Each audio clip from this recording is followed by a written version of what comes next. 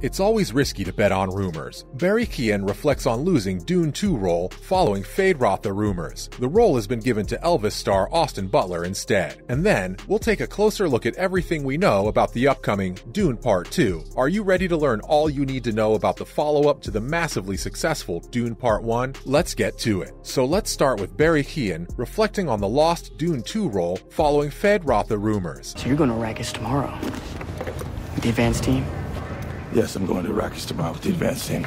It's been officially announced that 2022's Elvis star Austin Butler has been cast to portray Feyd-Rautha in the highly anticipated Dune Part 2. And while that's exciting news, that also means that the rumors of Barry Keoghan taking on the role have been put to bed. Rumors that the Irish star would appear in Dune's sequel have been swirling around for a while. Keoghan's performances have grown from strength to strength over the past decade, having made appearances in both hard-hitting independent dramas like Calm with Horses to mainstream blockbusters like Marvel Cinematic Universe's Eternals. But we also know that Keoghan faced heavy competition for the role, with Harry Styles, Ty Sheridan, and Butler all in line to portray the menacing Feyd-Rautha. Keoghan spoke to the New York Times about the rumor that he was up to play Feyd-Rautha in Dune Part 2, and admitted that he's a big fan of Dune, and it would have been nice to be a part of it. But it wasn't for me, he said. You have to accept that sometimes. Sometimes it's not for you. With the role going to Butler instead, fans wonder whether he'll be able to live up to their expectations, especially since Keoghan has become somewhat synonymous with portraying troubled, threatening, and often volatile characters. But for all we know, we haven't seen the best of Butler yet, so we'll just have to wait and see. Next, everything we know about Dune Part 2. Your grandfather said,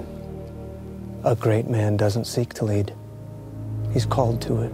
It will be a long wait before we finally get to see Dune Part 2, with the release date currently set for the 17th of November, 2023, exclusively in theaters. And while it's a global release date, the rollout will be gradual over some international territories, meaning the wait may be even longer for some unlucky people. Production on the Dune sequel started on the 18th of July, 2022, with some pre-shooting taking place in Italy earlier in July. While many die-hard fans sincerely doubted that anyone would be able to do Frank Herbert's 1965 novel any justice, especially after several attempts that were only so-so, Denis Villeneuve and his amazing team did manage to crack the code and delivered an epic that resonated with both critics and audiences all over the world. At the end of the box office run, even with a day one release on HBO Max in the United States, Dune made $401 million worldwide. The movie also raked in a sizable loot of awards, including 6 Academy Awards, and was nominated for the Best Picture Oscar. With all that in mind, the stakes are even higher for Dune Part 2, if that's possible. So, what can we expect from the follow-up? Following, what will Dune Part 2 be about? She was my teacher at the Bene Gesserit school. She's now truthsayer to the Emperor himself. She would like to meet you. Dune Part 2 will tackle the last third of Frank Herbert's book. It'll follow the devastating loss of a big chunk of the House Atreides force on Arrakis, and the deaths of Duncan Idaho, Dr. Kynes, and Duke Leto Atreides. Paul Atreides and his mother, Jessica, are now in league with the Freemen. They're about to go on a new adventure, on which they'll learn about the hostile planet through the eyes of natives, while plotting to take back from House Harkonnen what's rightfully theirs. They'll also continue the deeply spiritual path laid before them in the first movie. Aside from that, many other things are also going on, especially regarding the political intrigue once Emperor Shaddam IV appears in what is left of the story of Dune. There are more than enough threads left, of characters both old and new, to craft a sequel that will weigh at least as much as its predecessor. In the novel, there are also quite a few time jumps and some breezes over some action-heavy moments, offering plenty of room to fill with more good character development and stunning action sequences. We can also expect a stronger focus on Chani, who Zendaya portrays. Chani is a character that doesn't have much of a presence in the first half of the novel, aside from her appearing in Paul's visions. But that should change with the second half of the novel. Hold up, there's more coming up. Next, we'll let you know who will return to reprise their roles, and the new faces that have been added to the second movie. Who will be working behind the cameras to make it as much of a success as its predecessor, and what will happen when it's all said and done. Stay tuned to find out. Let's continue. First up, who will be in Dune Part 2 cast? What are they shouting? Listen, Al-Gaib. Voice from the outer world. It's their name for Messiah.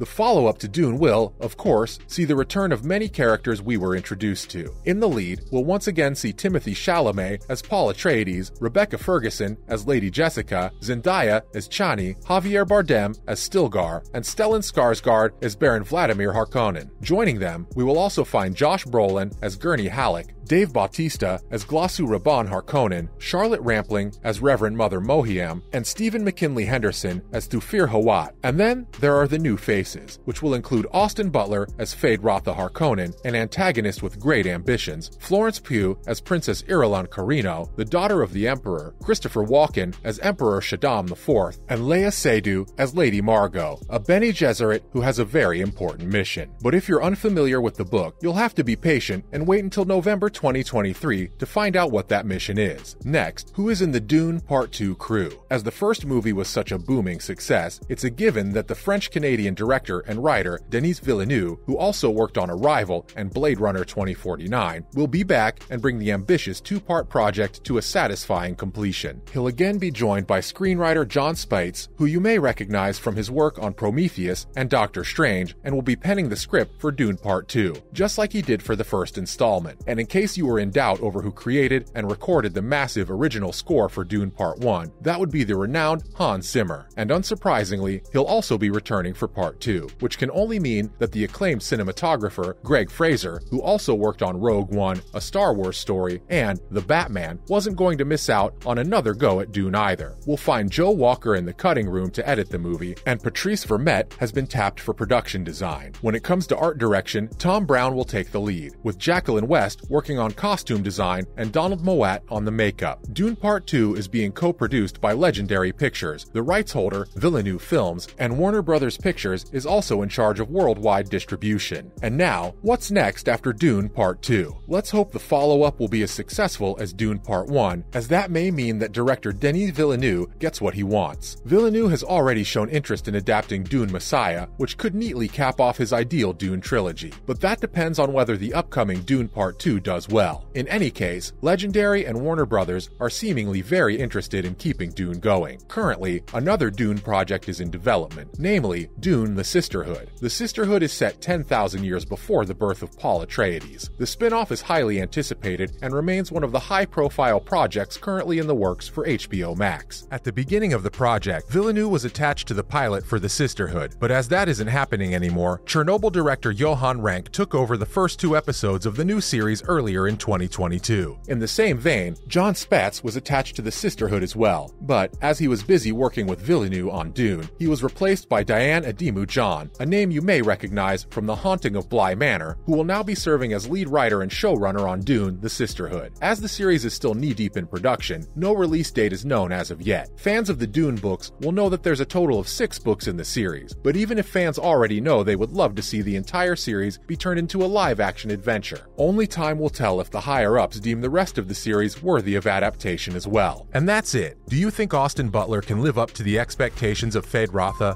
Let us know in the comments what you think, and don't forget to like and subscribe. Thanks for watching.